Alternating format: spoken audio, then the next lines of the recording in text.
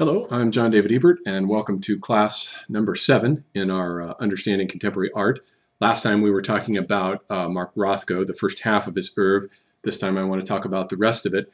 And we had seen that what Rothko had done was to essentially create a cosmos made out of self-luminous light forms, these pulsing, radiant, elementary units of being.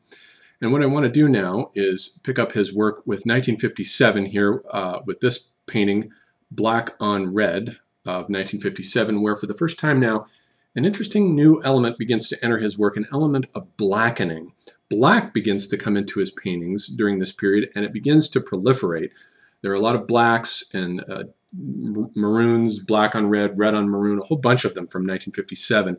And this element of blackening, and there are a lot of earth tone colors, dark browns and so forth, that begin to come in at this time, essentially represents the element of materiality. These are earth tones, in other words, that had been missing from his self-luminous cosmos of pure light forms.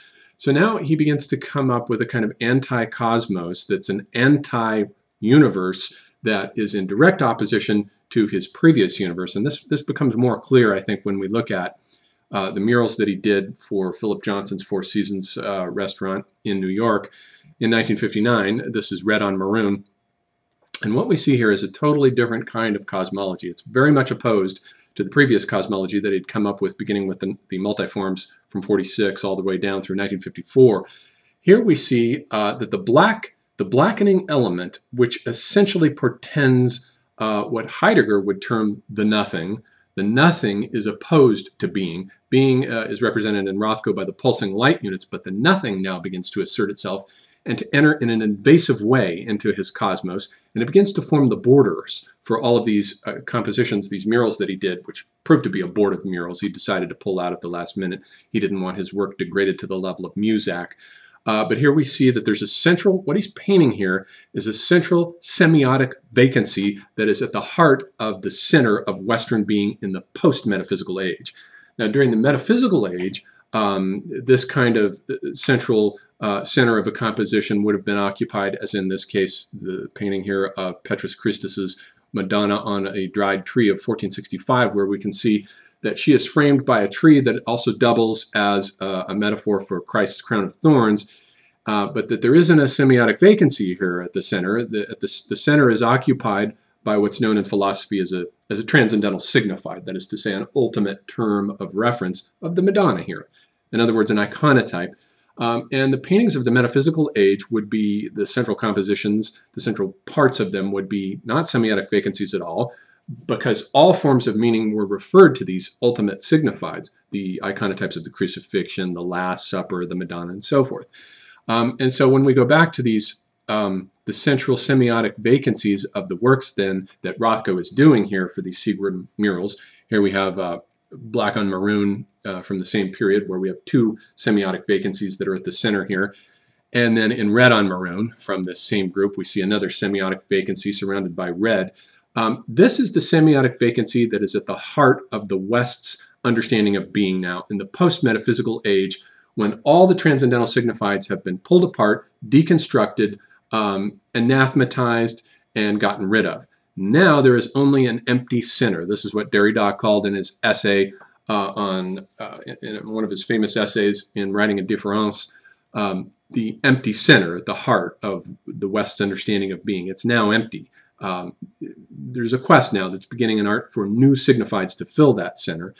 And that the intrusive element of the blackening does begin to become a threat to Rothko. We can see in the murals that he did for the Harvard Chapel, the Harvard murals of 1962, in the fact that he begins to create a sort of chains or a polymerization of these black Stonehenge-like monolithic structures. He begins to connect them together into chains and create polymers. And of course, polymers are created in evolution, like the bilayers that are created by cells at the start of evolution, when there's an attempt to recognize self versus other. And so Rothko's defense mechanisms are up here now. He's beginning to sense the threat that the nothing poses to his cosmos of being. And indeed, the nothing was described by Heidegger as that which is opposed to being and is a threat to being, because the nothing introduces an oscillation into the heart of being and threatens to destabilize it. After all, everything that is will one day not be. And so the nothing is the counter concept to being, and it enters into Rothko's work, and it slowly, over time, begins to destabilize his entire cosmos and bring all the signifiers in it, including the semiotic vacancies, which are absent of signifiers, down the drain. And this becomes especially clear in the Rothko Chapel that he did between 1964 and 1967. Here we see the Rothko Chapel has this kind of Zen-like simplicity about it. But now note that the nothing, the black, has completely permeated all of his canvases and totally taken them over, to the point that the nothing has won. In the battle of the struggle that is evident in Rothko's work between being and nothing, the nothing has won, as we see here in these completely black canvases that are shorn of all signifiers and all semiotics whatsoever. They're total semiotic vacancies. Whereas the semiotic vacancies that he had been painting for the Seagram murals were essentially the semiotic vacancies at the heart of the West, where the iconotypes had been dismantled and deconstructed and were pictured as no longer being there.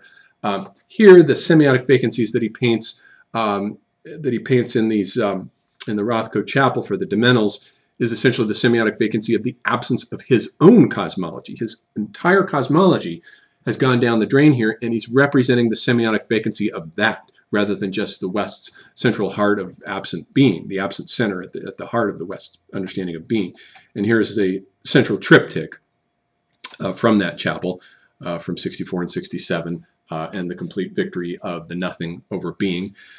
But now, in the late 60s, Rothko had an aneurysm that nearly killed him, but he recovered, and the struggle of the nothing, or the struggle of being against the nothing, begins to reassert itself in his final series of canvases, which are acrylics, blacks on grays, and here is one of them. This is his black on gray from 1969 to 70, in which being once more now begins to reassert itself against the nothing, and we see the white representative being beginning to push back against the nothing and to push against it. And for one moment they're in perfect equilibrium. We see the being and the nothing in a state of total perfect equilibrium. And this series was painted just before Rothko committed suicide in 1970 by slicing into his arms with razor blades at the kitchen sink. So this was his final statement. He refused to completely allow the nothing to totally engulf and swallow his cosmos. And it's interesting how it ends with this sort of Manichaean struggle of the powers of light against the powers of darkness.